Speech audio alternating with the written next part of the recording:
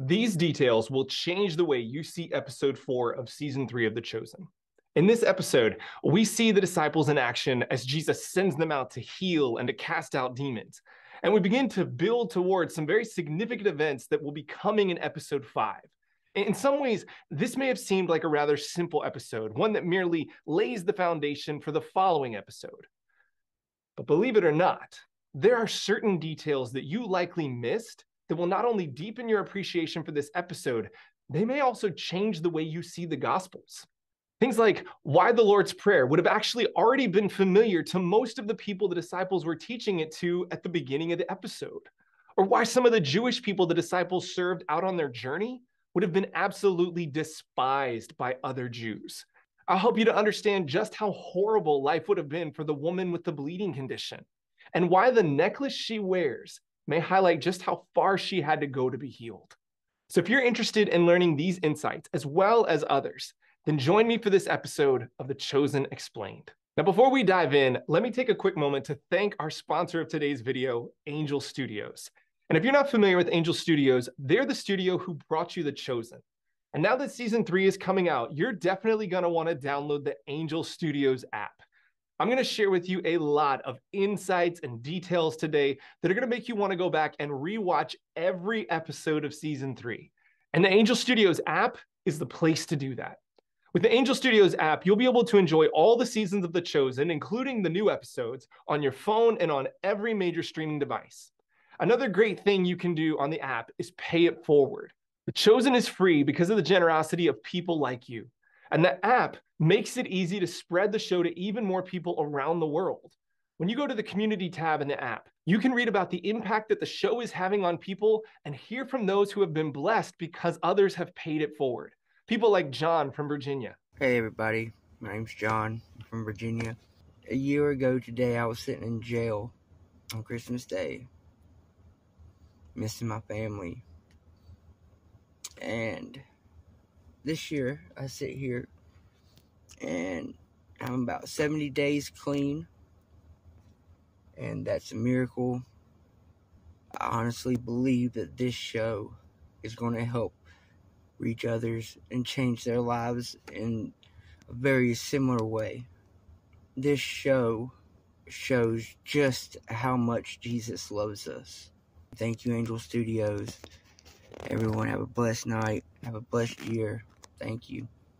Your generosity is truly making an impact. So take some time to check out the app and read through the stories of those who are being blessed. You'll find a link down below in the description or up in the card where you can download the app. And right now, let's dive into our video. While the disciples are on their missionary journey, they share with the communities they visit a prayer that Jesus taught them last season, a prayer that we call the Lord's Prayer. Matthew's gospel records it this way. Jesus says, "This then is how you should pray. Our Father in heaven, hallowed be your name. Your kingdom come, your will be done on earth as it is in heaven. Give us today our daily bread, and forgive us our debts, as we have also forgiven our debtors. And lead us not into temptation, but deliver us from the evil one." One thing you might not realize, though, is that this prayer would have actually been familiar to many, if not most, of the people who heard it. And the reason that I say that is because, to a certain degree, Jesus didn't make this prayer up himself. And what I mean by that is that throughout the Lord's Prayer, Jesus is using the prayers of others, traditional prayers that people would have prayed every single day. For instance, an ancient Jewish prayer called the Mourner's Kaddish says, "Exalted and hallowed be God's great name." And Jesus says, "Our Father in heaven, hallowed be your name." Later, the Mourner's Kaddish says, "May he establish his kingdom in your lifetime." And Jesus says, "Thy kingdom come." In another prayer called the 18 Benedictions, which observant Jews would pray 3 times a day, it says, "Forgive us, O Father, for we have sinned." Whereas Jesus says, "Forgive us our sins as we forgive others." And then we see it in other places. "Lead us not into temptation" derives from a prayer from the Talmud. "Give us our daily bread" is straight from Proverbs. When he creates the Lord's Prayer, Jesus is drawing upon prayers and scriptures that he would have prayed and recited almost every single day. They were familiar to him, and they were familiar to his audience. What Jesus does, though, is fuse these prayers and scriptures together as a template for prayer.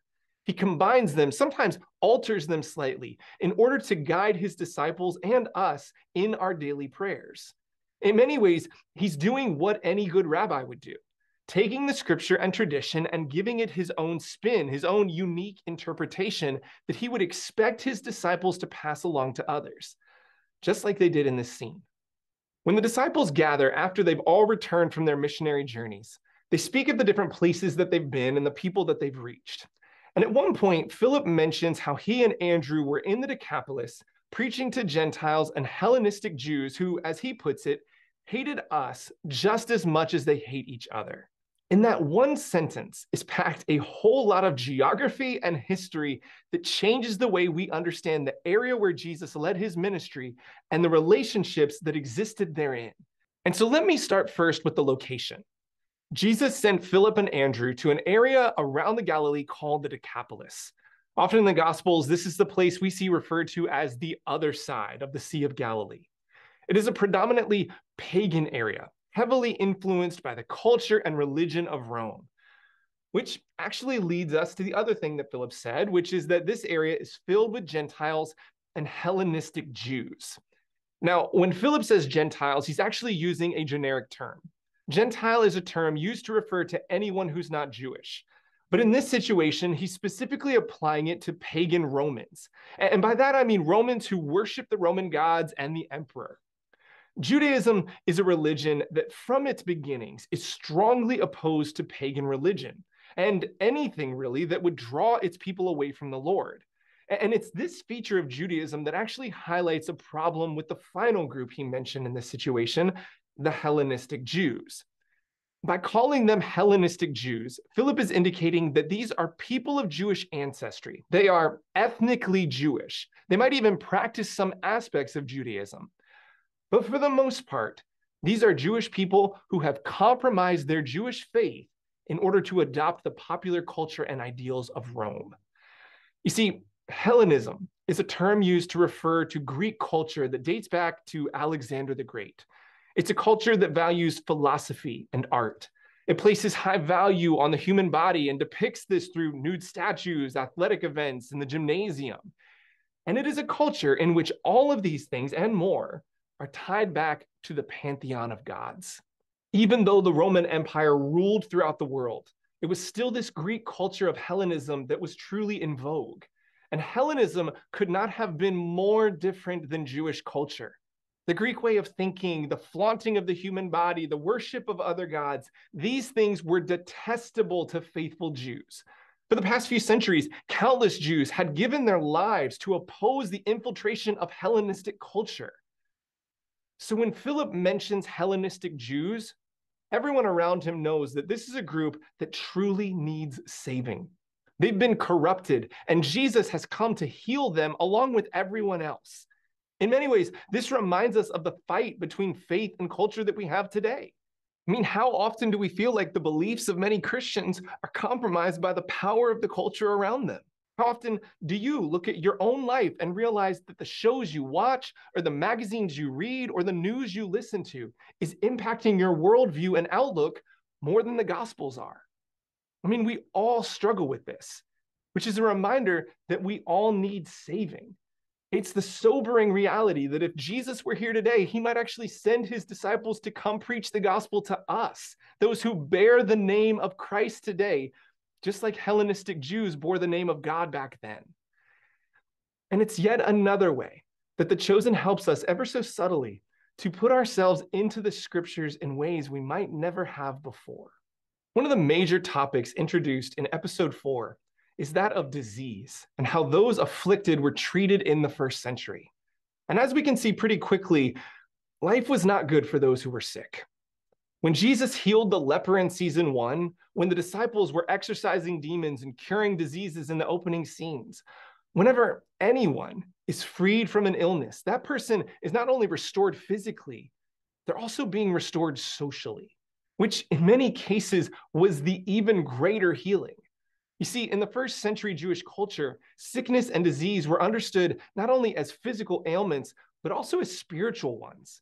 There was a strong belief that your physical circumstances were a consequence of your sin or the sins of your ancestors.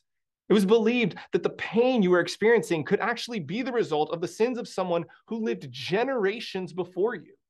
So even just for this reason, ailments could have painful social consequences. But there were also some sicknesses that were even worse, because not only did they come with social stigma, they also came with social separation.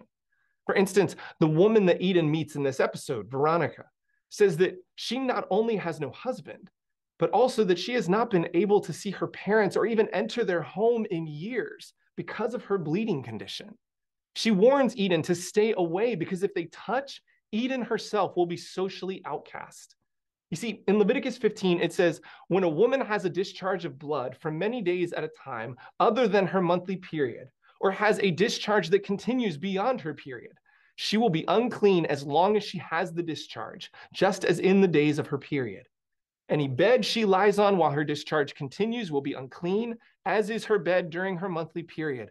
And anything she sits on will be unclean, as during her period.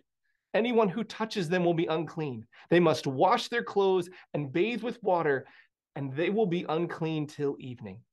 Now, in general, this practice of separation wasn't necessarily seen as a bad thing. Right? Just before this passage, Leviticus talks about separation for women who have their period. And to be sure, women weren't shamed for this. There's no suggestion that this is something sinful or evil. These are simply laws of ritual purification. What makes Veronica different, though, is that her situation is ongoing. Her bleeding never stops. She is never able to truly purify herself, so she is never able to fully re-enter society. And what's more, since this condition is ongoing, it arouses suspicion. As we said earlier, people saw a connection between sin and disease. They're tempted to believe that her bleeding condition is a sign of something more sinister, and they want nothing to do with it. I mean, this would have been a sad, lonely life for Veronica. And it prepares us to witness how when she's healed, she will experience salvation far greater than a cured disease. Her healing will be physical, and it will be social. And it will also be spiritual, which leads us to our last insight. As Eden and Veronica are washing their clothes, Veronica mentions that there is no cure for the disease that she has. In fact, she has spent all of her money on doctors, which begs the questions, what were doctors like at that time? And what would someone with a disease like this typically do to be healed? I mean, it's not hard to imagine that someone afflicted for this long would have sought some sort of remedy. And as you might imagine, the options out there weren't always ideal. For one thing, for a long time, physicians were not accepted within the Jewish community. I mean, rarely do we see physicians in scripture, and often they're viewed negatively, right? They're seen as an alternative to trusting the Lord. For instance, in 2 Chronicles, King Asa is criticized with scripture saying, in the 39th year of his reign, Asa was afflicted with a disease in his feet. Though his disease was severe, even in his illness, he did not seek help from the Lord, but only from the physicians. God was supposed to be the primary healer. And for that reason, most treatments took place in the home in the form of vigils with prayer and fasting. Things had changed, however, by the time of Jesus. In the 2nd century BC, Ben Sira, a Jewish scribe, writes, "Honor doctors for their services, since indeed the Lord created them." This, in many ways, is a consequence of the advancement of medicine and the influence of Hellenistic culture, in which medicine was a growing field.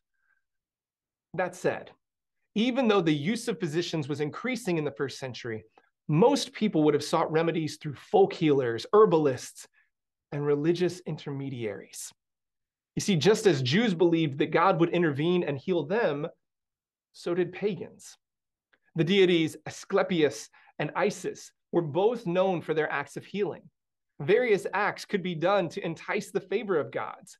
And then, of course, in addition to all of this, there was the age-old practice of magic. Spells and incantations believed to work wonders and procure good fortune. Which leads us to Veronica's necklace. Now, there is no suggestion that the necklace Veronica's wearing is anything more than a necklace, but it's a reminder. It's a reminder of a common practice that someone in a situation as desperate as hers would likely have resorted to in hopes of being cured, and that is the use of amulets. Amulets were jewelry that would be imbued with charms and spells, intending either to entice good fortune or ward off bad fortune. They would be used to resolve all sorts of injuries and ailments, from infertility to bleeding. What all of this reminds us of is the lengths to which people would go to be healed at the time of Jesus. I mean, just like today, people were searching for salvation, and they would go anywhere they could to find it. Which challenges us, doesn't it? I mean, it forces us to ask ourselves the question, where do I look when I'm in trouble? Where's the first place I go? I mean, when you get sick or when you find yourself in trouble, what's your first impulse? Is it to go to the Lord or to go to a doctor? Or maybe to some other person or product that you think can provide the solution? Because let's be honest, right? The temptation to look somewhere other than Jesus is strong. You know, in ancient Greek, the word that means healed is the word sozo. But sozo also has another meaning. It can also mean saved. In fact, sometimes doctors and other healers would also be referred to by another name, saviors. See, it's a powerful reminder of the battle that Jesus was fighting and is still fighting to be recognized as our true Savior. The evidence is all there. The work has been done. His place is established, and yet other things still vie for our hearts. Other things still cry out, no, I'm what will truly save you. And so let me ask you, is Jesus truly your Savior? Do you look to him, trust him, rely upon him above everything else? What in your life is trying to get in the way of that? And how do you get that thing out of your life? Because as we've seen and will continue to see, so many other people and things out there can make promises. But in the end, there is only one true Savior, one true Lord, and that's Jesus. Well, that's it for this episode of The Chosen Explained. Now make sure to click the link above or down in the description so you can download the Angel Studios app and go back and check out all the scenes that I just highlighted. And if you're interested in seeing more of my videos on each episode of The Chosen, just click this link right here. Thank you so much for watching today. Have a great week, and we'll see you next time.